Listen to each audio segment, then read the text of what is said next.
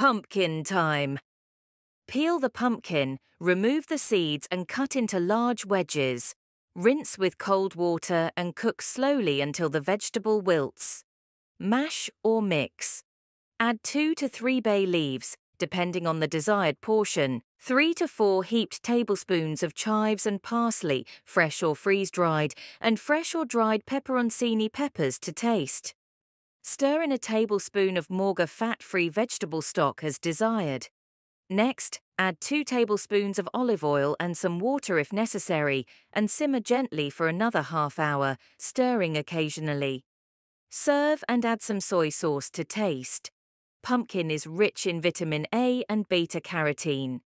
It has a strengthening effect on the eyes and heart and is low in calories yet filling. Frowner's tip. Pumpkin soup can be stored in the refrigerator and easily reheated once or twice. It can also be diluted with water and seasoned before serving as a soup. When undiluted, it can be used as a puree or mash, garnished with chives and enjoyed as a side dish or light meal.